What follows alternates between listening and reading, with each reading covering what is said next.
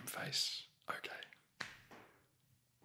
Hey guys, my name is Atlas, and thank you so much for coming to my channel. I'm going to keep this preamble ramble as quick as possible because we've got a lot to get through. Today we are reading Thumbelina, as you've probably already guessed from the title of this video. And it's longer than the stories I'm used to reading, which is a good thing. Some of you might even be able to relax to it rather than having 15 minutes of me being sarcastic.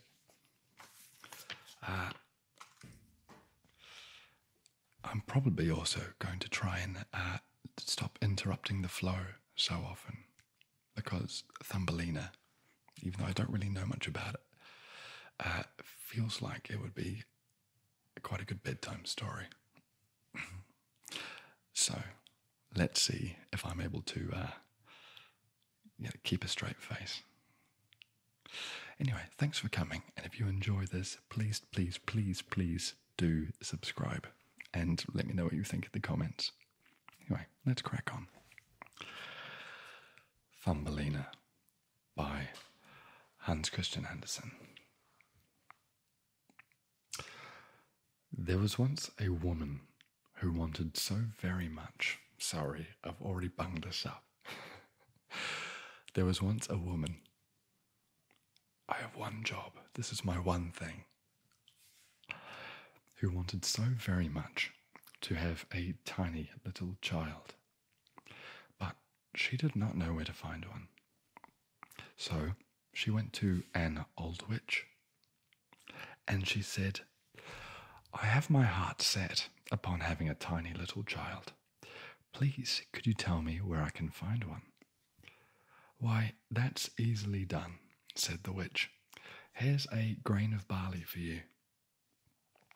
But it isn't that sort of barley that farmers grow in their fields, or the chickens get to eat. Put it in a flower pot, and you'll see what you shall see. Oh, thank you, said the woman. She gave the witch 12 pennies, which is apparently the going rate for barley, and planted the barley seed as soon as she got home. It quickly grew into a fine, large flower, which looked very much like a tulip, but the petals were folded tight, as though it was still a bud. This is such a pretty flower, said the woman. She kissed its lovely red and yellow petals, and just as she kissed it, the flower gave a loud pop and flew open. It was a tulip right enough, but on the green cushion in the middle sat a tiny girl. She was dainty and fair to see, but she was no taller than your thumb. So she was called Thumbelina. That makes sense. A nicely polished walnut shell served as her cradle. Her mattress was made of the blue petals of violets, and a rose petal was pulled up to cover her. That was how she slept at night. In the daytime, she played on a table where the woman put a plate surrounded with a wreath of flowers. Their stems lay in the water, on which there floated a large tulip petal. Thumbelina used the petal as a boat, and with a pair of white horsehairs for oars, she could row clear across the plate. A charming sight.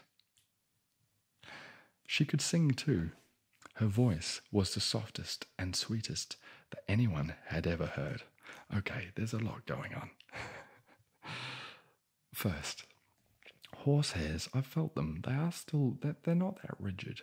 I would be very surprised if you could row through any water, even if you're an inch of a person rowing on a petal.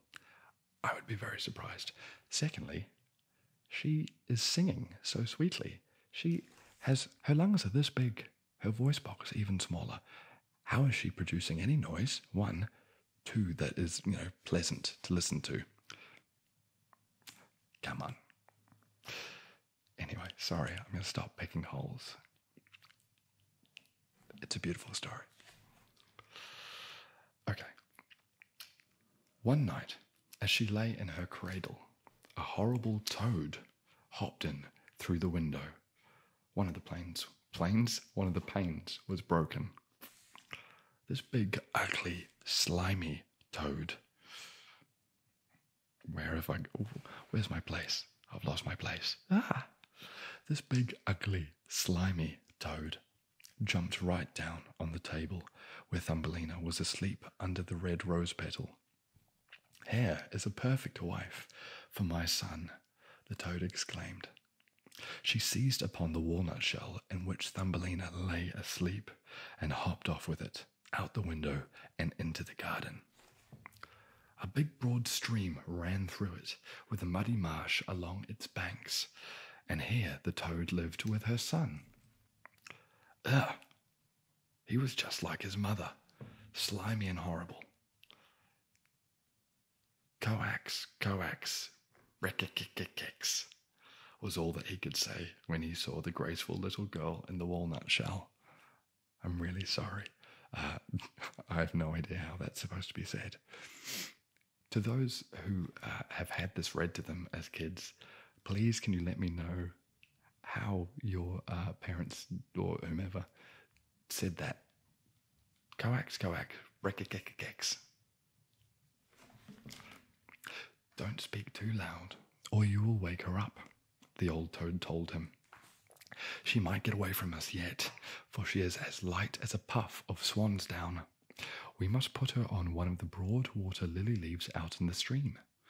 She is so small and light that it will be just like an island to her, and she can't run away from us while we are making our best room under the mud, ready for you two to live in." Many water lilies with broad green leaves grew in the stream, and it looked as if they were floating on the surface. The leaf that lay furthest from the bank was the largest of them all, and it was to this leaf that the old toad swam with the walnut shell that held Thumbelina. The poor little thing woke up early the next morning, and when she saw where she was, she began to cry bitterly. There was water all around the big green leaf, and there was no way for her to reach the shore. Why doesn't she pick up a hair and try and motor the leaf to the shore? Don't know. The old toad sat in the mud, decorating a room with green rushes and yellow water lilies, to have it looking its best for her new daughter-in-law. Then she and her ugly son swam out to the leaf on which Thumbelina was standing. They came for her pretty little bed, which they wanted to carry to the bridal chamber before they took her there. Would the toad fit in that bed? Why do they want it? Let's see. The old toad curtsied deeply in the water before her. That's nice. And said, "Meet my son. He is to be your husband, and you will share a delightful home in the mud." "Coax, coax, breck-a-kick-a-kicks," was all that her son could say. What a charmer. Then they took the pretty little bed and swam away with it. Left all alone on the green leaf, Thumbelina sat down and cried. She did not want to live in the slimy toad's house. It didn't want to have the toad's horrible son for her husband. The toad's son's taking a lot of heavy hits so far. The little fishes who swam in the water, why am I doing that? I have animations to do that. Who swam in the water beneath her, had seen the toad and heard what she had said. So up popped their heads to have a look at the little girl. No sooner had they seen her than they felt very sorry that anyone so pretty should have to go and live with that horrible toad. No, that should never be. They gathered around the green stem that held the leaf where she was and gnawed it in two with their teeth. Away went the leaf down the stream, and away went Thumbelina, far away where the toad could not catch her. Great. Thumbelina sailed past many a place. This picture of her sort of having fastened a sail to this leaf and is now sort of staring it like a masterful pro. When the little birds in the bushes saw her, they sang, "What a darling little girl." The leaf drifted further and further away with her, and so it was that Thumbelina became a traveller. A lovely white butterfly kept fluttering around her, and at last alighted on the leaf because he admired Thumbelina. She was a happy little girl again, now that the toad could not catch her, and it was all very lovely as she floated along, and where the sun struck the water, it looked like shining gold. Thumbelina undid her sash, tied one end of it to the butterfly, and made the other end fast to the leaf. It went much faster now, and Thumbelina went much faster too, for, of course, she was standing on it. Just then, a big Maybug flew by and caught sight of her. Immediately, he fastened his claws around her slender waist and flew up with her into a tree. Away went the green leaf down the stream, and away went the butterfly with it, for he was tied to the leaf and could not get loose. "Oh no, the butterfly is going to die." "What have you done, Thumbelina?" My goodness, how frightened little Thumbelina was when the Maybug carried her up into the tree. But she was even more sorry for the nice white butterfly she had fastened to the leaf, because if he couldn't free himself, he would have to starve to death. But the Maybug wasn't one to care about that. He sat her down on one of the largest green leaves of the tree, fed her honey from the flowers, and told her how pretty she was, considering she didn't look least like a Maybug. Yeah, I bet she's forgotten about the butterfly now. That's lovely treatment. After a while, all the other Maybugs who lived in the tree came to pay them a call. As they stared at Thumbelina, the lady Maybugs threw up their feelers and said, "Why, she only has 2 legs. What a miserable sight." "She hasn't any feelers," one cried. "She is pinched in at the waist. How shameful! She looks like a human being. How ugly she is," all of the female Maybugs said. Yet Thumbelina was as pretty as ever. Even the Maybug who had flown away with her knew that. But as every last one of them kept calling her ugly, he at length came to agree with them and would have nothing to do with her. She could go wherever she chose. They flew down out of the tree with her and left her on a daisy where she sat and cried because she was so ugly that the Maybugs wouldn't have anything to do with her. God, this whole story so far is just about how pretty Thumbelina is. What happened to the butterfly? I want to know. Nevertheless, she was the loveliest little girl you can imagine, and as frail and fine as the petal of a rose.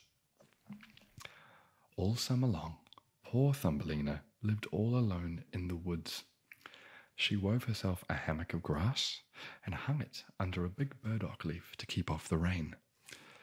She took honey from the flowers for food and drank the dew that had found its way onto the leaf every morning.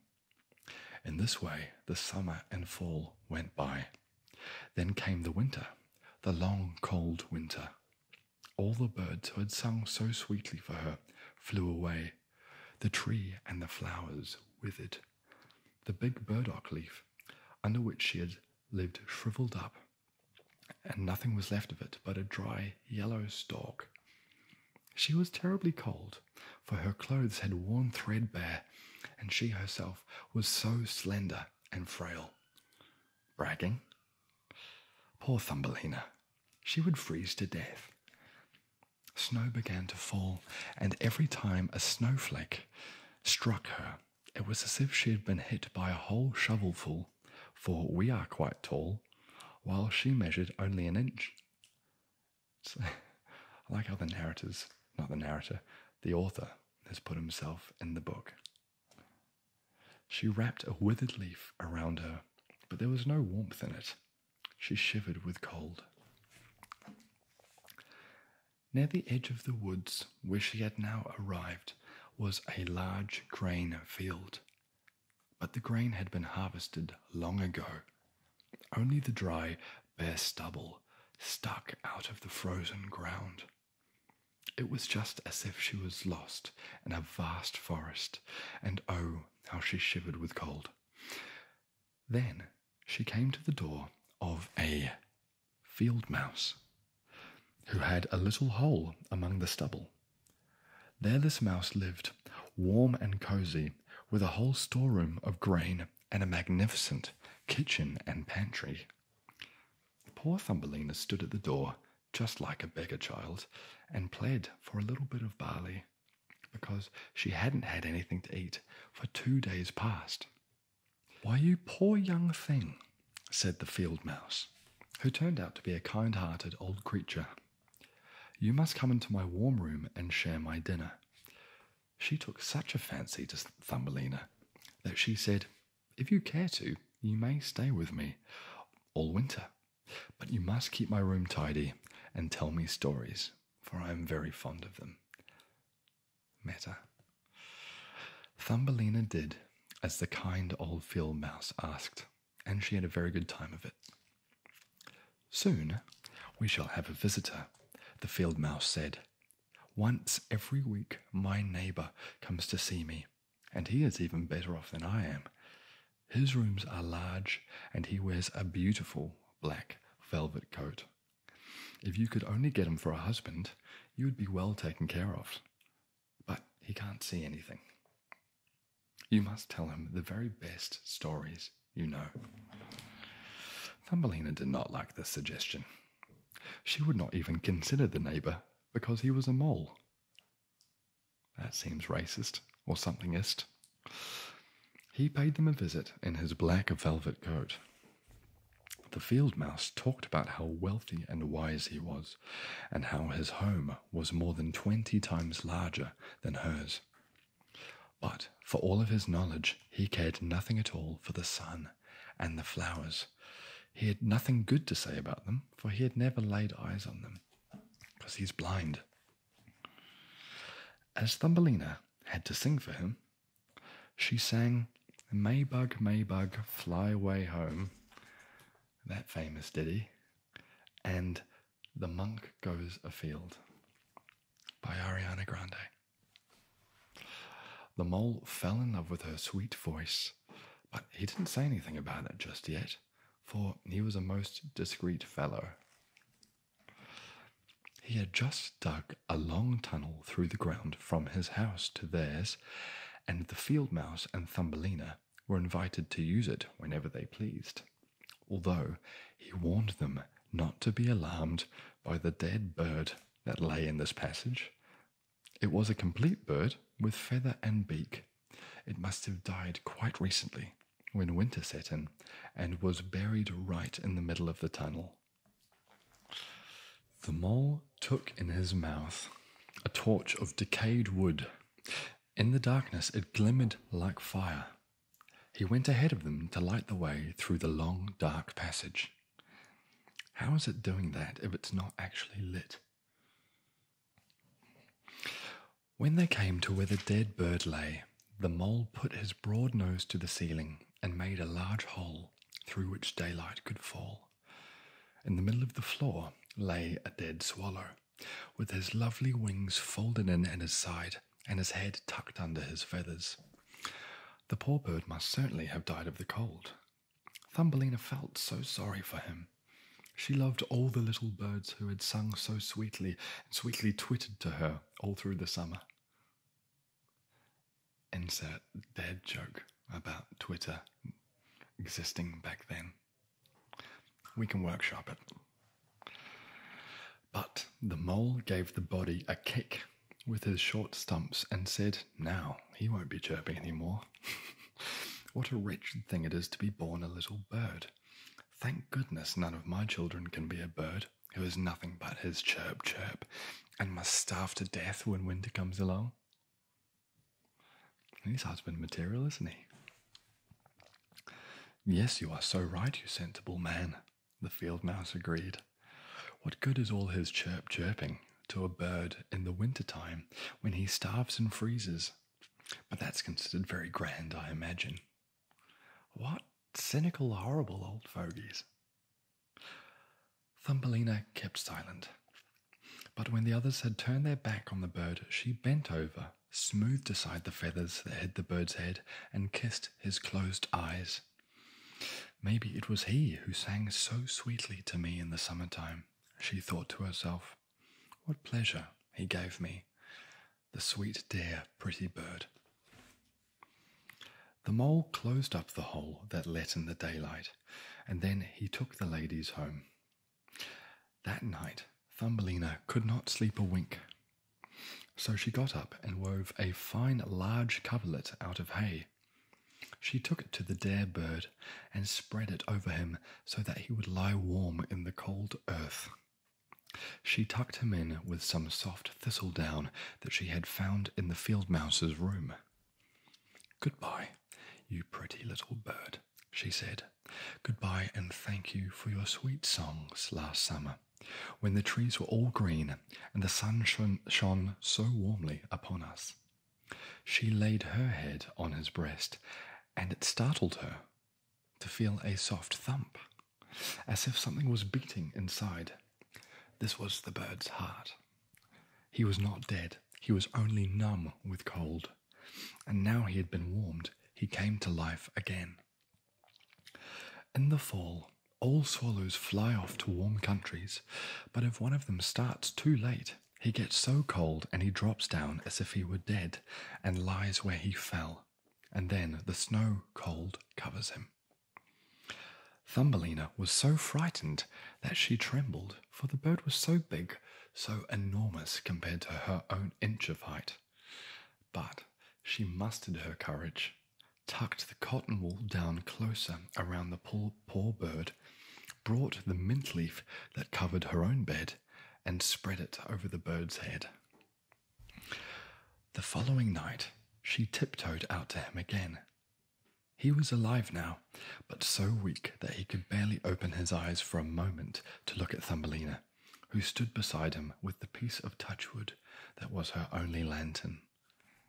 Again, an unlit piece of wood, serving as a lantern. How confusing. Thank you, pretty little child, the sick swallow said. I have been wonderfully warmed. Soon I shall get strong once more and be able to fly again in the warm sunshine. Oh, she said, it's cold outside and snowing and freezing. You just stay in your bed and I'll nurse you. She then brought him some water in the petal of a flower. The swallow drank and told her how he had hurt one of his wings in a thorn bush, and for that reason couldn't fly as fast as the other swallows when they flew far, far away to the warm countries. Finally, he had dropped to the ground. It was all he remembered, and he had no idea how he came to be where she found him. The swallow stayed there all through the winter, and Thumbelina was kind to him and tended to him with loving care. She didn't say anything about this to the field mouse or to the mole, because they did not like the poor, unfortunate swallow. As soon as spring came, and the sun warmed the earth, the swallow told Thumbelina it was time to say goodbye. She reopened the hole that the mole had made in the ceiling, and the sun shone in splendour upon them. The swallow asked Thumbelina to go with him. She could sit on his back as they flew through the green woods. But Thumbelina knew that it would make the old field mouse feel badly if she left like that. So she said, no, I cannot go. Fare you well, my good and pretty girl, said the swallow, as he flew into the sunshine. Tears came to Thumbelina's eyes as she watched him go, for she was so fond of the poor swallow. Chirp, chirp, sang the bird, as he flew into the green woods. Thumbelina felt very downcast. She was not permitted to go out into the warm sunshine. Moreover, The grain that was sown in the field above the field mouse's house grew so tall that, to a poor little girl who was only an inch high, it was like a dense forest. "You must work on your trousseau this summer," the field mouse said. It's not a word you hear often these days. For their neighbour, that loathsome mole in his black velvet coat, had proposed to her. "You must have both woolens and linens, both bedding and wardrobe when you become the mole's wife." Thumbelina had to turn the spindle.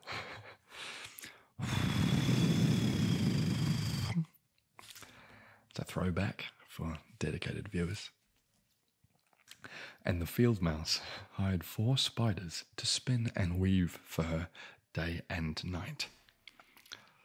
The mole came to call every evening, and his favourite remark was that the sun, which now baked the earth as hard as a rock, would not be nearly so hot when summer was over. That's his favourite remark. Yes, as soon as summer was past, he would be marrying Thumbelina. But she was not at all happy about it, because she didn't like the tedious mole the least bit. Neither do we.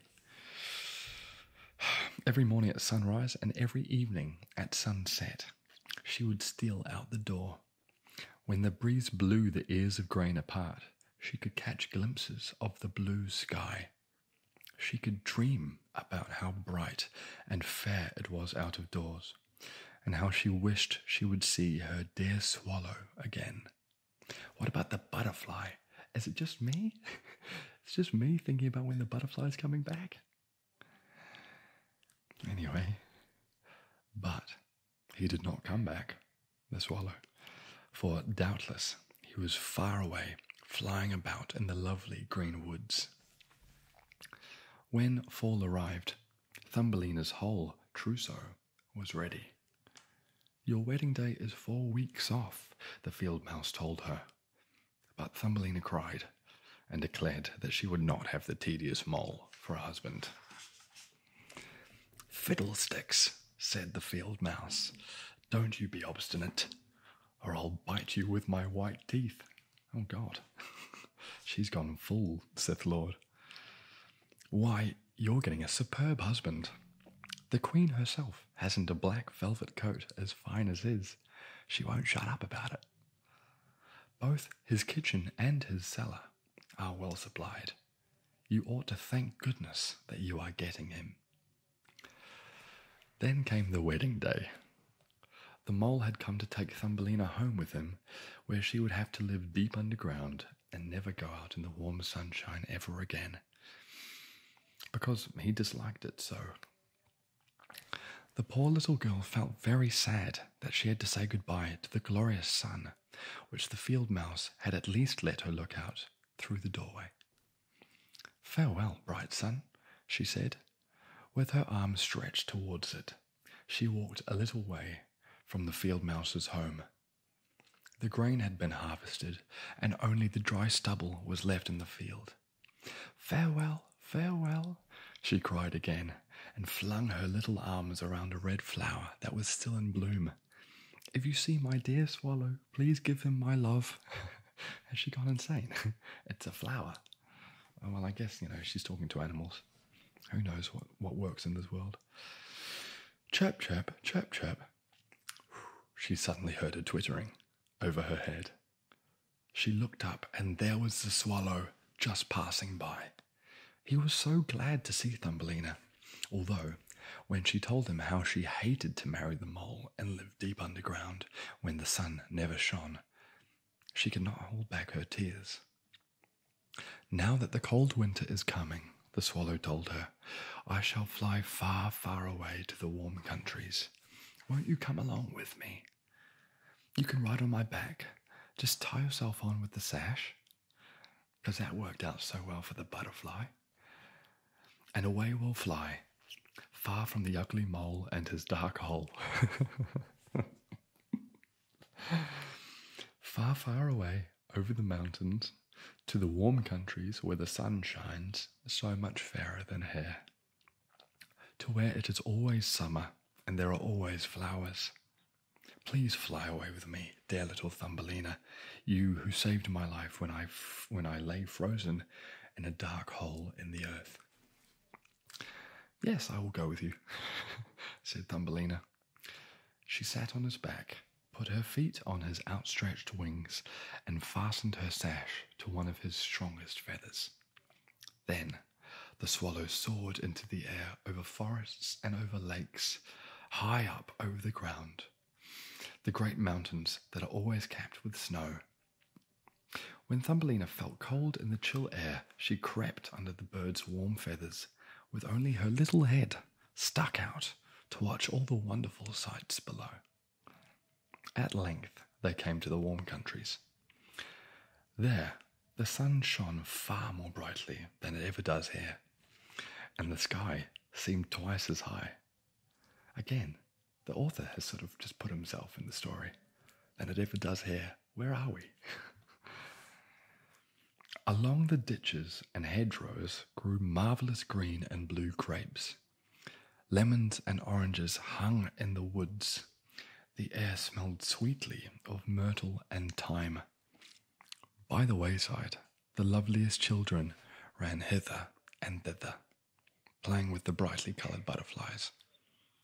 Well, not the butterfly that we came to know and love. But the swallow flew on still farther and became more and more beautiful. Under magnificent green trees on the shore of a blue lake, there stood an ancient palace of dazzling white marble. The lofty pillars were wreathed with vines, and at the top of them many swallows had made their nests. One nest belonged to the swallow who carried Thumbelina. "This is my home," the swallow said to her. "If you will choose one of these glorious flowers in bloom down below, I shall place you in it, and you will have all that your heart desires." "That will be lovely," she cried, and clapped her tiny hands. A great white marble pillar had fallen to the ground, where it lay in 3 broken pieces. Between these pieces grew the loveliest large white flowers. The swallow flew down with Thumbelina and put on one of the large petals. Put her on one of the large petals, because that makes more sense. How surprised she was to find in the center of the flower a little man, as shining and transparent as if he had been made of glass. On his head was the daintiest of little crowns. On his shoulders were the brightest shining wings, and he was not a bit bigger than Thumbelina. He was the spirit of the flower. In every flower there lived a small man or woman just like him, but he was the king over all of them. "Oh, isn't he handsome?" Thumbelina said softly to the swallow. The king was somewhat afraid of the swallow, which seemed a very giant of a bird to anyone as small as he. But when he saw Thumbelina, he rejoiced, for she was the prettiest little girl he had ever laid eyes on. Again, this whole book is just about how pretty Thumbelina is. So he took off his golden crown and put it on her head. He asked if he might know her name, and he asked her to be his wife, which would make her queen over all the flowers. Here indeed was a different sort of husband from the toad's son and the mole with his black velvet coat. So she said yes to this charming king. From all the flowers trooped little ladies and gentlemen delightful to behold. Every one of them brought Thumbelina a present, but the best gift of all was a pair of wings that had belonged to a large silver fly. What happened to the fly? When these were made fast to her back, she too could flit from flower to flower. Everyone rejoiced as the swallow perched above them in his nest and sang the very best songs for them. What's the bet? It's just Wonderwall on repeat. And then closing time. He was sad, though, deep down in his heart, for he liked Thumbelina so much that he wanted never to part with her. "You shall no longer be called Thumbelina. The flower spirit told her, "That name is too ugly for anyone as pretty as you are. We shall call you Maya." Where's her say? "Goodbye, goodbye," said the swallow. He flew away again from the warm countries back to faraway Denmark, where he had a little nest over the window of the man who can tell you fairy tales.